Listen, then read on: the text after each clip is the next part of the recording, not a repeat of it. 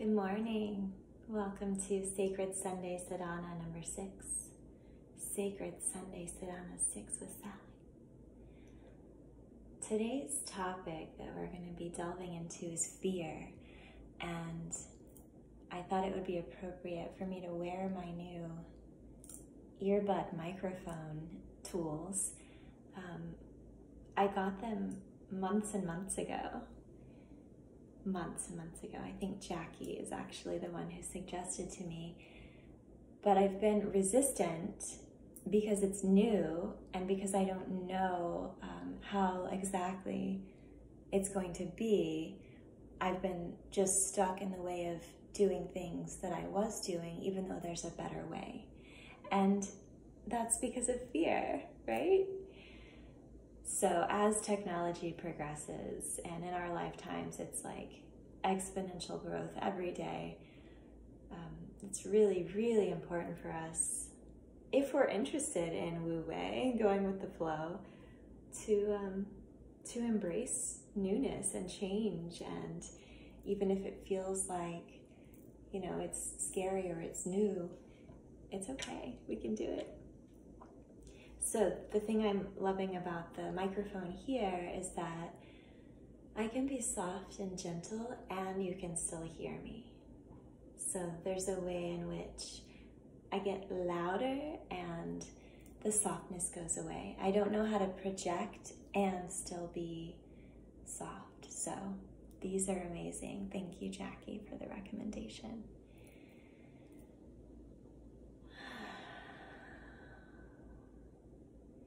It feels like a month has passed since last week. Do you know what I mean? I think when we go on vacation, usually is when we're able to experience that, like, wow, time goes slowly. Because usually it feels like time goes so fast. There's so much going on. But I feel like during this pandemic, one of the silver linings, there's so many, the whole experience is probably going to turn out looking very shiny. But one thing is that with all the time that we have to sit with ourselves and with what is and process, so much growth happens. So much is happening all the time. So the amount of growth that maybe I would have done in a year is kind of compressed into a few weeks. But let's get started. Let's dig in. Find yourself in a seated position or standing or laying down. Check in with what's right for you at this minute. Just because it's right for me doesn't mean it's right for you. So see what you individually need at this minute. I've chosen to be poised, looking at the outside. You'll often see my eyes get distracted by a butterfly or a bird. But it helps me. I learned long ago, back in, I think, 2008, from Carrie Elizabeth Smith at BTI, that it's important for some people, and I'm one of those people, to have like reference points that are fixed. And so that can translate if you're teaching a yoga class. It can be like maybe there's an altar in the room and maybe there's a plant in the corner, and those become the focal points so that you can remain grounded as you teach and you won't get swept off your feet or just misguided as things come up, as students do things that you weren't expecting. And for me, if I'm just teaching to my phone, it also helps me to stay with you. I'm staying with you. I can't see you, but I'm staying with you because I have these like fixed points in time. So just sharing that for a yoga teaching perspective, or teaching or being a public speaker of any kind. Let's breathe. Breathe fully into your belly, into your lower 3 chakras, into the root, into the sacrum, into your solar plexus.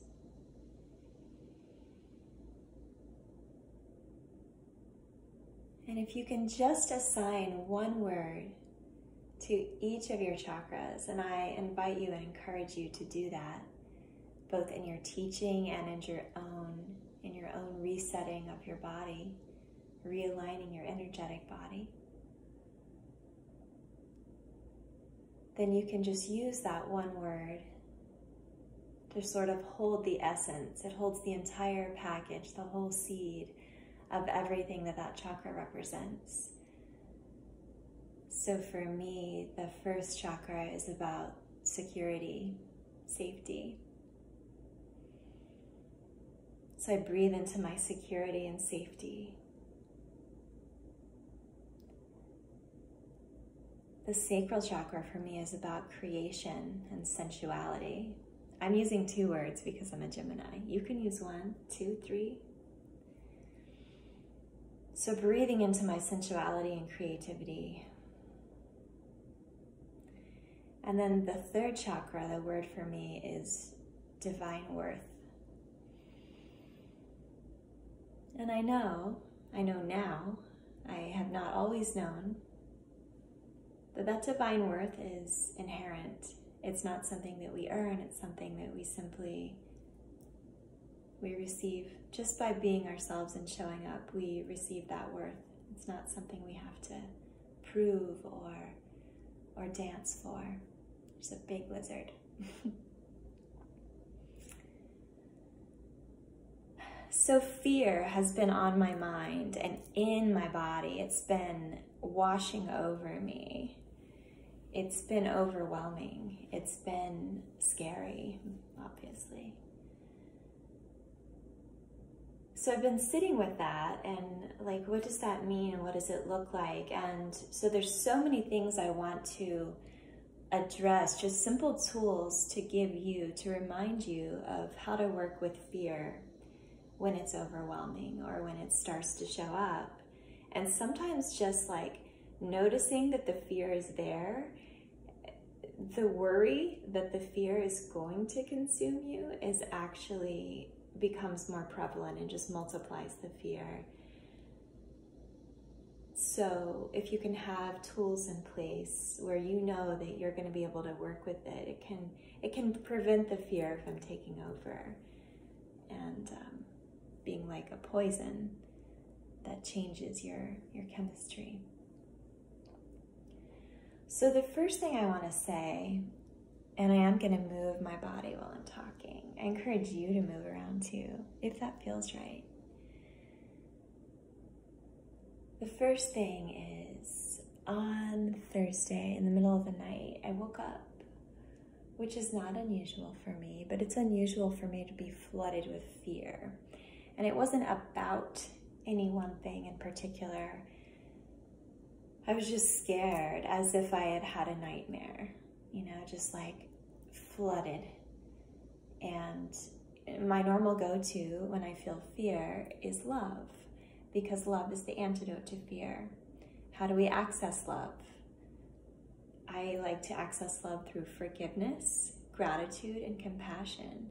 So sometimes it's enough for me. I learned this from Dr. Paul Douglas, my Ayurvedic mentor. Sometimes it's enough for me just to like internally give myself a hug and say, I love you so much.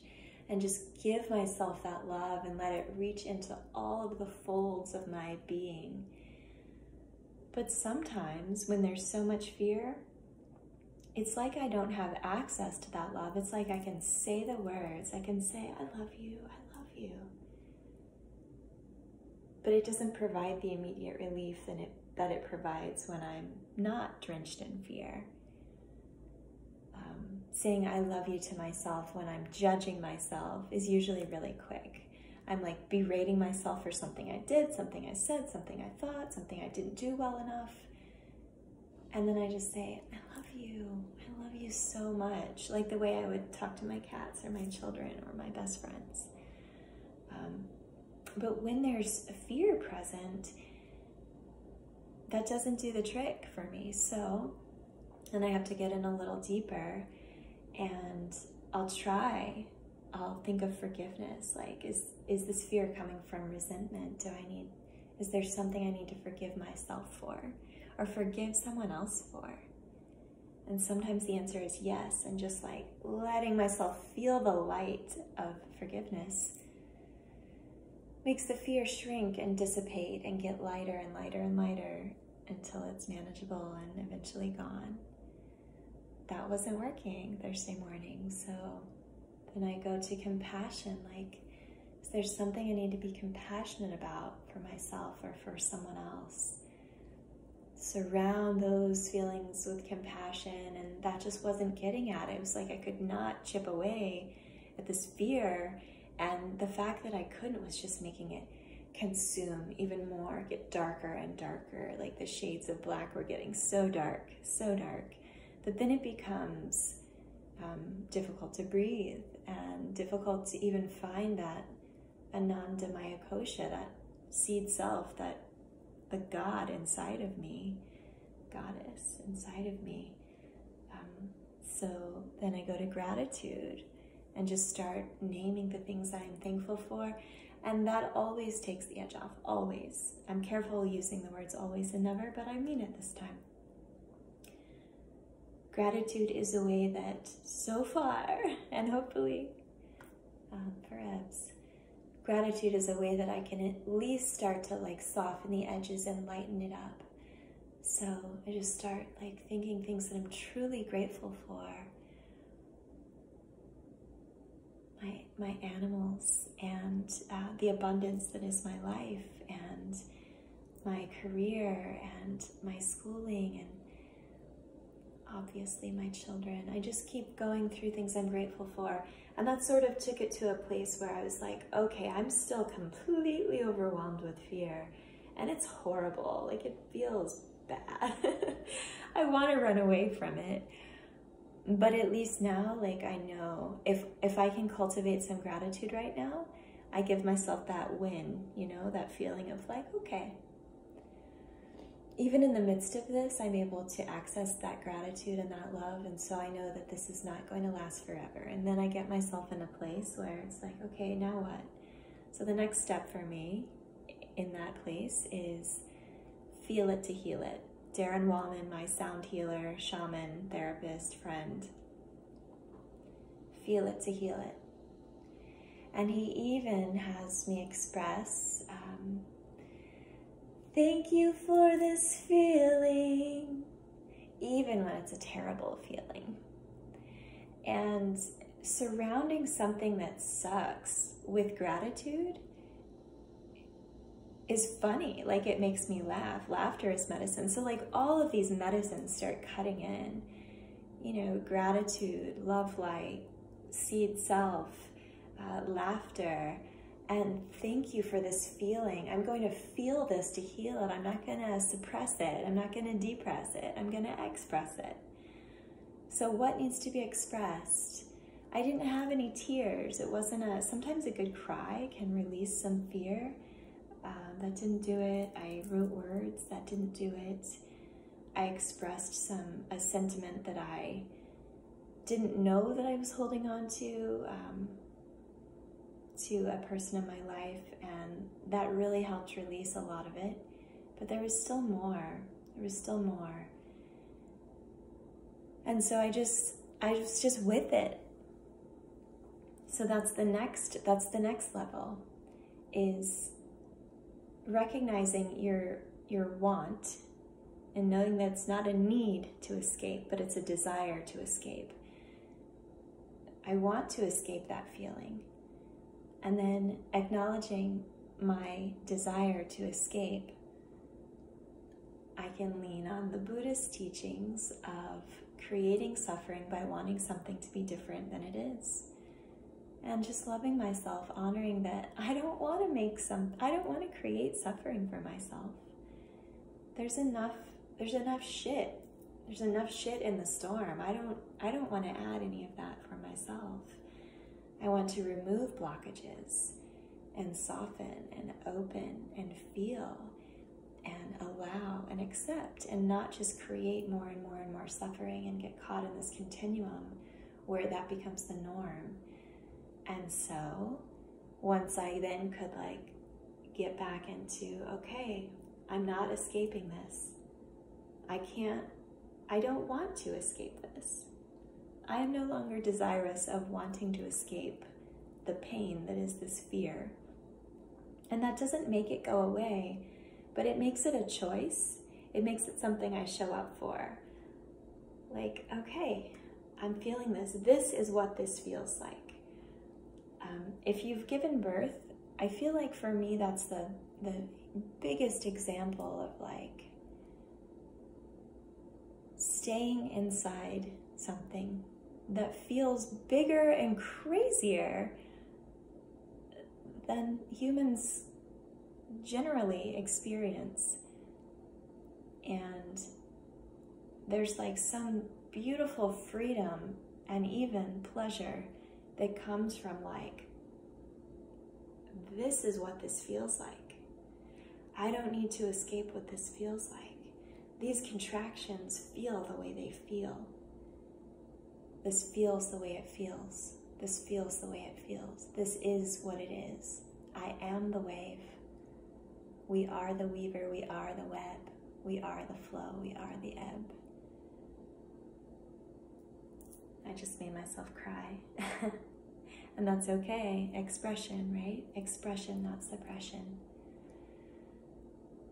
So if you don't have the experience of childbirth to draw on,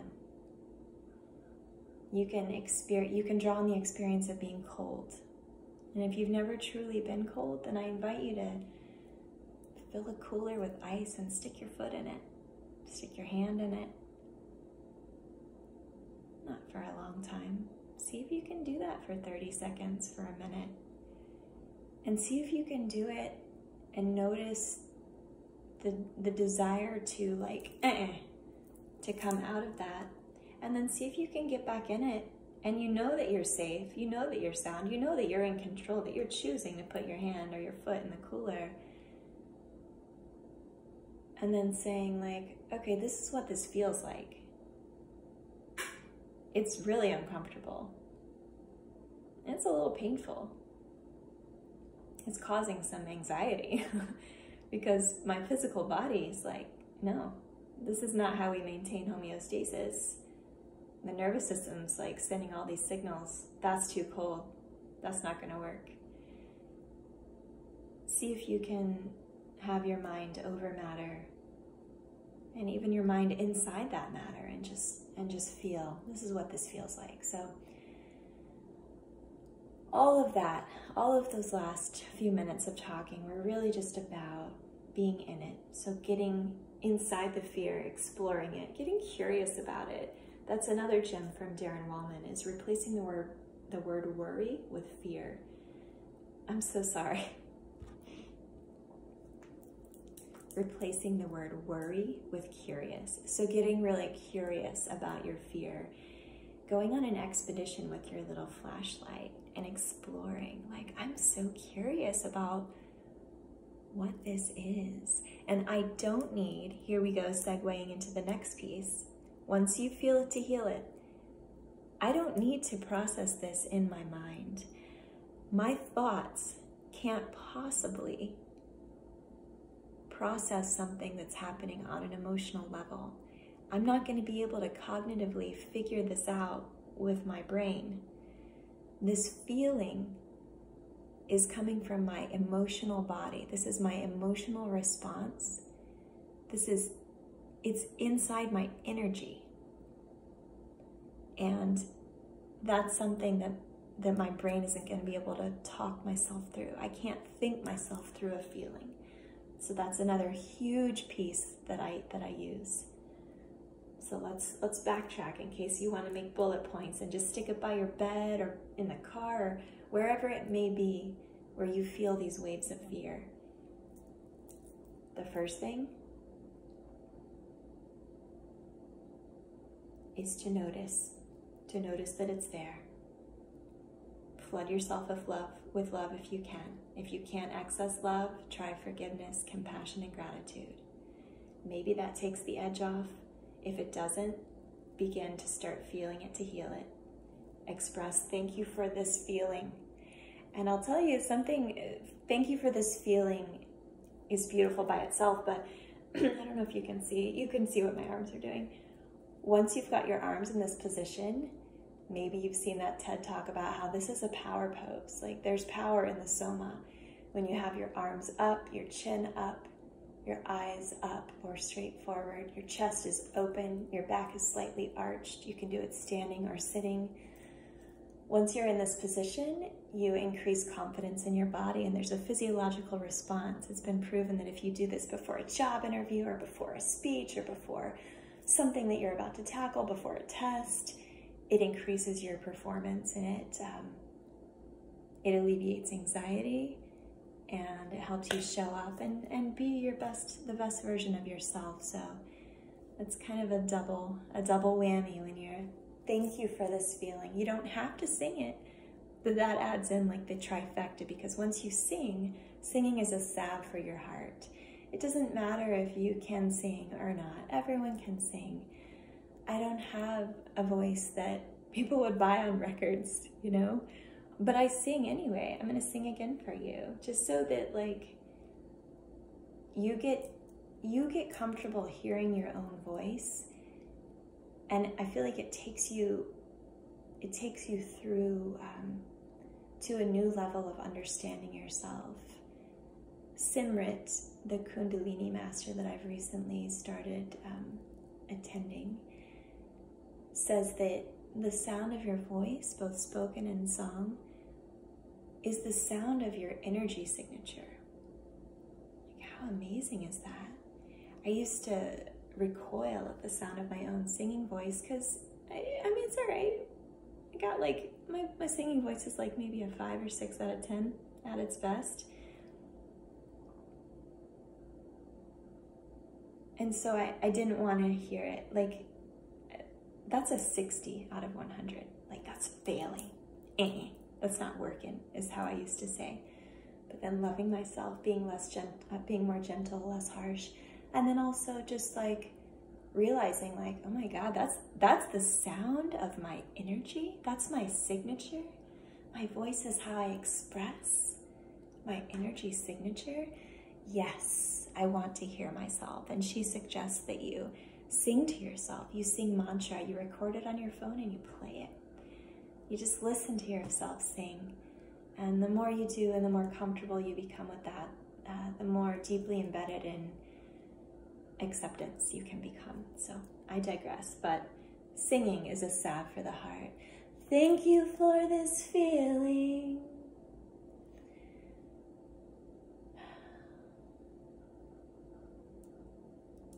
And then the next bullet point would be just not escaping, staying with it. Stay, you know, Pema Chodron says that we have to train ourselves to stay with what is. It's like training a puppy. I've actually never had a puppy, and if I did, I don't know that training would be something I'm capable of, but I can train my mind for sure. So if you've had a dog, you can use the analogy she uses. Training the mind to stay is like training a puppy. And she says to herself and suggests that we say to ourselves, stay, good dog, reward, you know? So try that for yourself too when you're feeling, whether it's fear or some other negative emotion that you notice, like, I don't want to feel this. I do not want to be present for this. Instead of drinking or smoking or sleeping or having any compulsive behavior, whether it's sex or shopping or gambling or any of the things that can be pleasurable in extreme moderation, that we just like do to death so that we can try to milk the sensation that we get from that and ignore what we're actually feeling. Stay. And honestly, the reward, if you're rewarding the puppy for staying, the reward is that you get to afterwards come out of it and be like, I did that. I'm trying not to cuss, but I did that. So all of those things happened for me on Thursday morning, and it was still there. And so I reached out to my community. I talked to two very close friends just about the fear that I was having. And one of my friends, she's so dear, and she's been in my life since we were 9. So 1989, I've had this wonderful presence in my life. She was talking about the fact that she feels like right now, fear is kind of blowing over the planet the way that you see wind blowing over Earth, if you watch documentaries of any kind, nature documentaries. And that just these waves of fear during this pandemic are just like sweeping the planet. And sometimes the fear that we're feeling isn't because of anything specific that's occurring in our own individual lives, but it truly is just like the collective fear that's out there. Whether you consider yourself an empath or not, I don't think there's a way that anybody is not feeling these like just waves. It's like a pulse of fear. And that was really, really good for me to hear. Because I don't know about you. I'm not extremely analytical. I don't get trapped in my mind often. But when I'm scared, I do. When I'm scared, I like, what? I want to figure it out. And it doesn't work. It doesn't work for me.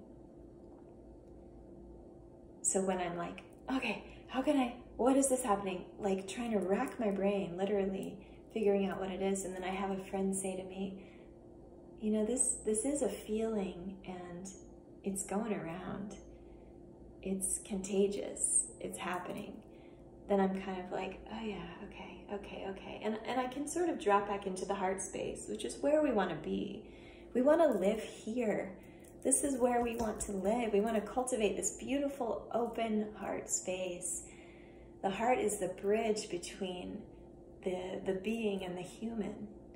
You know, the fourth chakra is this place between the upper 3 chakras of spiritual development and growth and connection to God, and the lower 3 chakras of connection to earth and being in the human body, being in the soma, the ego. So we cannot exist harmoniously just here or just here. So being in the heart allows us to just really have this beautiful radiance in all 7 of our chakras, of the main chakras. This is a long one. Stay with me if you want to. Go if you're ready. Come back to it if you need to.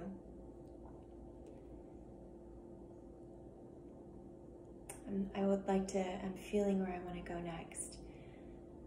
I'm going to bring back up the wolves, and we've talked about this a lot in our solar plexus tribe. But it's okay to have repetition. And honestly, everything is on repeat, you know? And sometimes you hear something, you hear it, you hear it, you hear it. The 7th time you hear it, it hits in a different way. And you're like, oh, I get this, I get this. Sometimes you hear things and the first time you're like, wow, I get that. And even that, you know, you don't use it. You start to lose it. And then someone says it and reminds you and you're like, yes, that. That's helpful for me. So, the wolves. There is the story of the Native American village where the grandson says to his grandfather, he describes this fight that he's got going on inside of himself constantly, this constant struggle between doing what's right and doing what feels like it's the highest expression of himself, and doing this other thing that feels dark and competitive and it's based on comparison and stepping on another person to lift yourself up and, you know, to win by being aggressive and to always need to be right.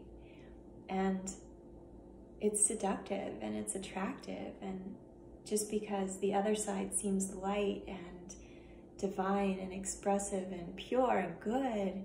There's something good about this other side too. And so he's describing this, and the grandfather says, what you're describing is what lives inside all of us. We all have two wolves. We've got the love wolf and the fear wolf. And any emotions that you're feeling, like anger, jealousy, resentment, contentment, no, being contempt, not content, contempt. Any of these feelings, they're coming from fear. They're fear-based. Anything that expresses itself in an angry or jealous or diminutive way, anything, even anything dogmatic or anything that makes someone want to create a downtrodden feeling for someone else, all of that is fear. It's just coming out of fear. And it's harder to feel fear, so that's why we go to anger so easily. It's kind of easy, like being hulked out, like, yeah, got my Hulk armor on, nothing can hurt me. But it's momentary. It doesn't feel good. It's not a lasting feeling of goodness. And it ends up, as we've said many times, blocking us from feeling, the other emotion or the other expression that we're capable of, which is love. So anytime we're expressing gratitude, compassion, forgiveness, contentment, peace, bliss, joy, serenity, all of these states of being and all of these emotions and expressions are coming from love. So we've all got this love wolf and this fear wolf. And I think of the love wolf as white and the fear wolf as black, just because of the yin yang. But I think perhaps it's actually the fear wolf that's white and the love wolf that's black. So I'm going to switch that right now for myself, because blackness is the vast potentiality. Think of the black sky where everything is possible. And it's got these little sparkles of love all throughout it. Infinite love, possibilities, feminine energy. And then the white is comprised of all the colors at once. So it's kind of like there's so much going on. That's a very yang energy. Doing, versus being. Black is the stillness, the yin.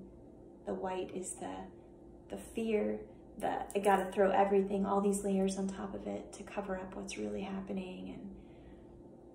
And aggression, yeah, these are all yang qualities. This is all white, the white of the yin yang. So we've got the fear wolf and the love wolf, and we pet them both and we scratch them both. And they're fighting, they're in this constant tangle of fighting, and the grandson says, well, who's gonna win the fight? And the grandfather says, the one you feed. So what you feed grows. It's really a simple concept.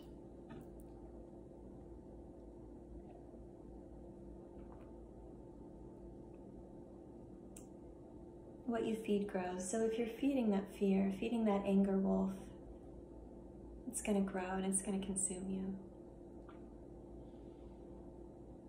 So important to make that distinction between feeling it and feeding it. So if you happen to ever have fear and you feel that overwhelming consumption of fear like I did on Thursday, feeling it and healing it means kind of like residing in it, shining the flashlight on it, exploring it, getting curious about it, accepting it, allowing it. But it's different than feeding it. Feeding it is like getting stuck in the head, like, oh, it's because of this, and this to this, and I need to do this, and it's never gonna go away, and this is so seductive, and it's because of this, and then blame, because blame feels good, I'm gonna just feed that fear wolf. That's feeding versus feeling. So I hope you see the difference there. Feeding the love wolf looks like rising above and noticing that when there's a quality inside someone else that you think like, whoa, that is amazing. Like what you just said or what you just did, that's amazing. If you start to feel envy rising, like, hey, I wanted to say that, the love wolf inside you, feeding that love wolf would look like, I really honor and admire what you just said and did. And I know that you're a mirror of me. And so there must be that inside of me. And thank you so much for mirroring that for me. You mirror something that I want to express. That's feeding the love wolf. Flooding yourself with compassion and with gratitude and forgiveness, that's feeding the love wolf. So if you want the love wolf to win and to be prominent and to be able to subdue the fear wolf, then you just keep feeding it. And just like any animal or any living thing, it's a lifetime. This is a commitment of a lifetime. You can't just feed it and then go on vacation. You gotta hire a pet sitter. You gotta keep feeding the love wolf all the time, because otherwise, I'm switching analogies suddenly. If it was a garden, then if you don't take care of these beautiful flowers, the weeds start to grow and consume, and then you're feeding the weeds and you're feeding the consumption. Wow, I'm really going all over the place, but I hope it's good and I hope it's resonating. Fear's a doozy. It's a doozy. I think the last tool I'm gonna share and mention and remind you that you have inside of you is the gift of time, the gift of noticing what was versus what is. So this is Saturday morning. I record these the morning before so that you can have your Sunday Sadhana bright and early.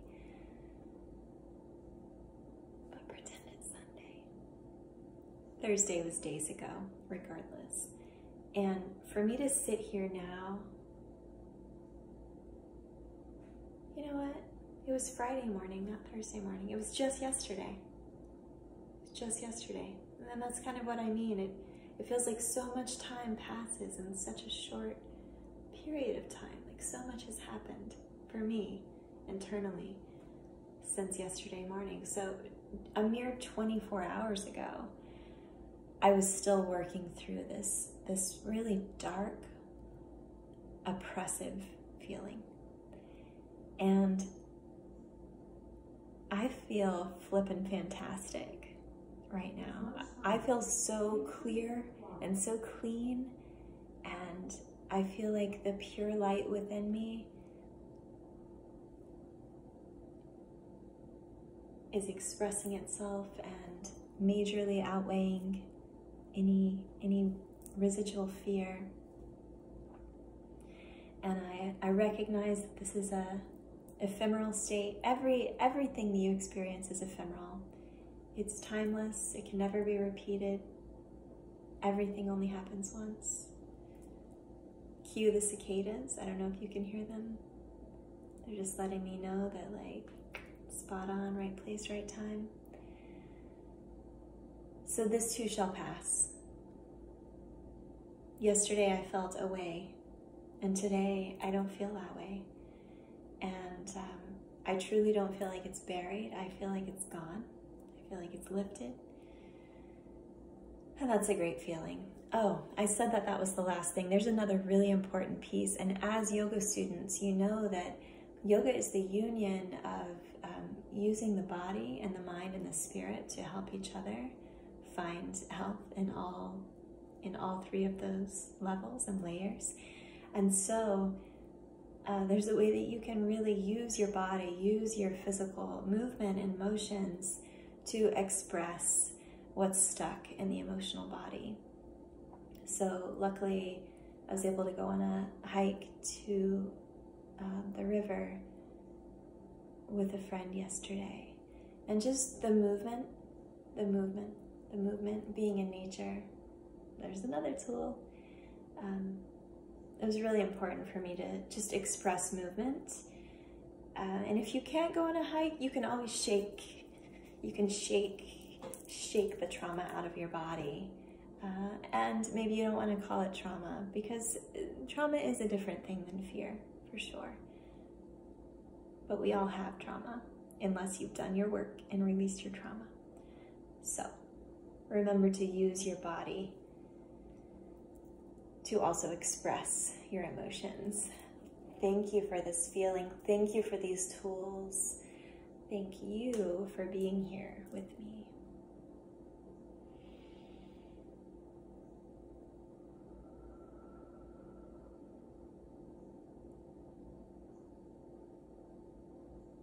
Will you sit with me for another minute and breathe?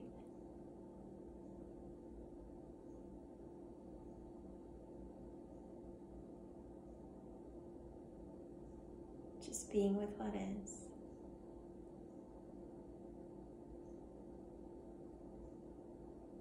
Staying in your Vishnanamaya Kosha even with your eyes open.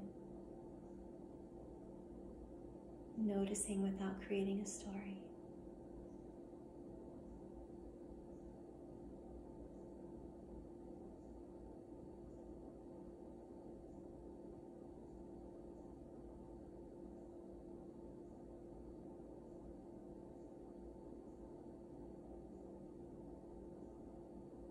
I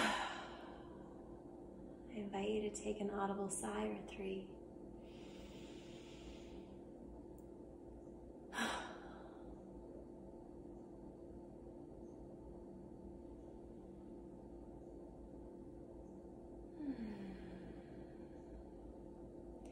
Remember that your breath is the only thing that you can control.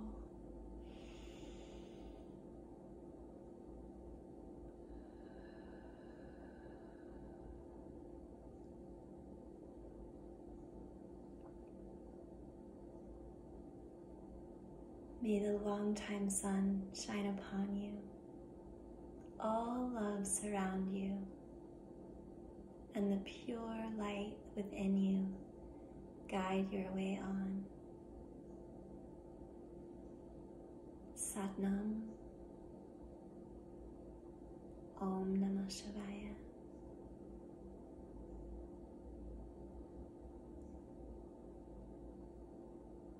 The multitudes inside me see the multitudes inside you. Namaste.